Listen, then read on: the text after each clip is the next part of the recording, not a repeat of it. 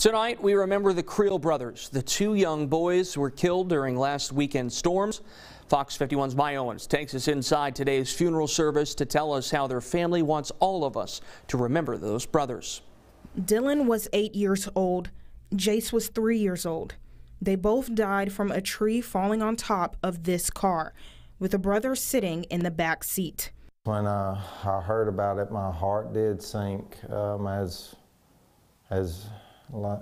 our family losing two precious children. Inside Caraway Funeral Home Chapel in Lufkin, friends and family sat together, side by side, wondering how. We're human. We're going to ask why. Why did this happen? Why did it have to happen? And this side of eternity, we'll never know.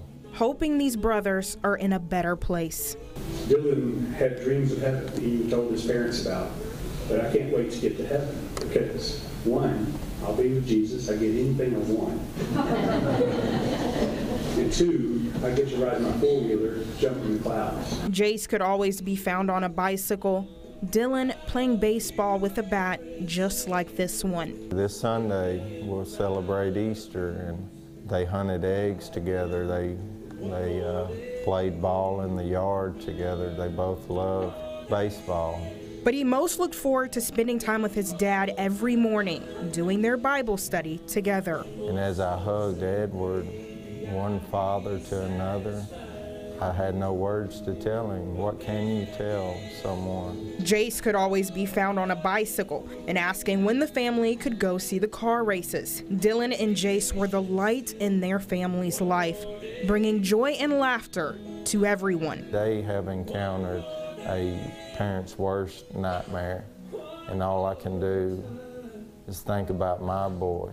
They will be missed deeply, but the family takes comfort in knowing they are in God's care, walking hand in hand, forever together in a baby blue casket, in loving memory of Dylan Edward Creel and Jace William Creel.